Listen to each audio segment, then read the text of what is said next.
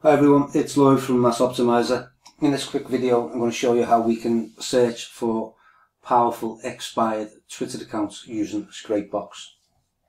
So once you have Scrapebox installed and licensed and activated, all you really need to do is type in sites:twitter.com, click in the keywords input box, and then go and find your keyword list.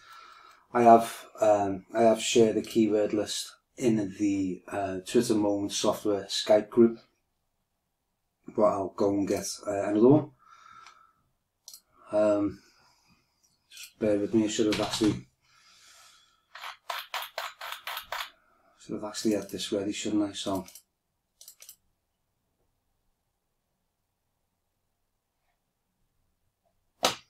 as you can see in this keyword list, these nearly 52,000 keywords. Simply right click. When you open up your keyword list, it'll probably be at the top here. So all you really need to do is click on the column name A, right click, copy, go back to the Scrapebox, click in the keywords input box, right click and select paste.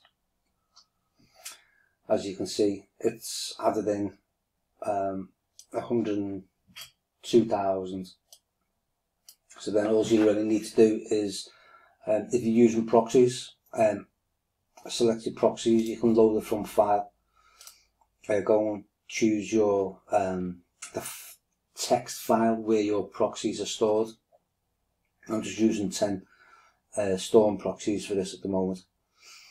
So site:twitter.com, keywords, proxies, start harvesting.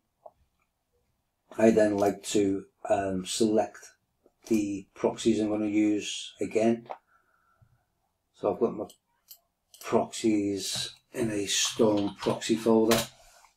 As you can see, I've got up to 80, but for this I'm going to be using 10. These are the search engines that I've noticed that we get the most results from. And click on start.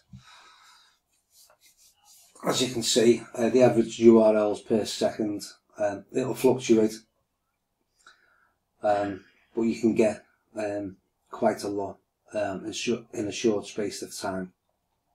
What I've found is the more proxies that you have, the more results that you get, and quicker as well. So I'll let this run.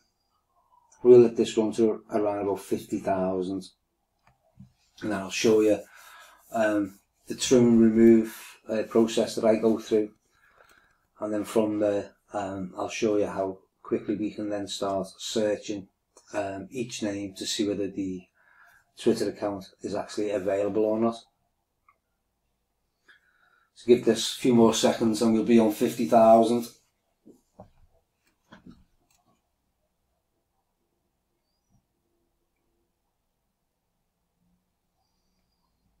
It's getting there. What I tend to do is I load up 80 proxies, set in my keyword list, and let this run for a couple of hours, and you'll be surprised how many accounts that Scrapebox does find for you. The majority of the accounts will not be available, or it's simply a numbers game. The more accounts you've got to check, the possibility of the better results.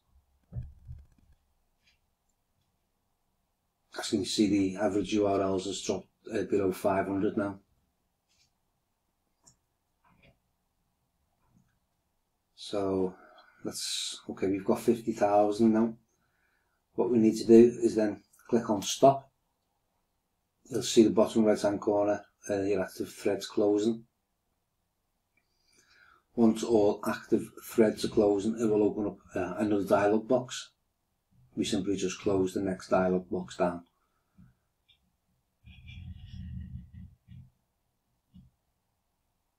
So this is the one we close. Click close again, And as you can see, we're left with 50,573 URLs. So what we do is we click on remove filter and then remove duplicate URLs. See, we drop down to 17,000 already. And then what we do is we remove URLs not containing. So we obviously want twitter.com to be in our URL. Click OK. So we're down to 16,333. And then what you want to do is remove URLs less than 24 characters.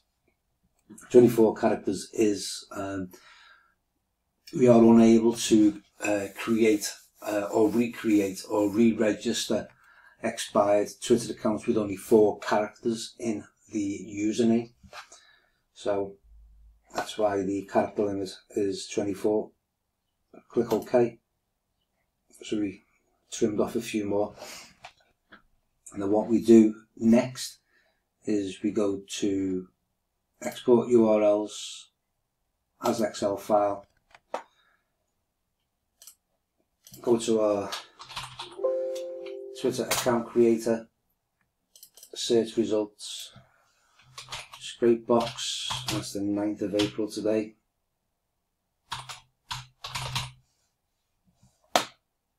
Click save, minimize scrape box, go to the account creator, open up search results, date modified, scrape box the 9th of the 4th, 2020. What we then do is remove the top row and then highlight column A, click data, text the columns, delimited, click next, remove the tick from the tab, click in other, type in a / and then you'll see the display change. Click next, click finish, and then what we have all the account names that scrape box has just found.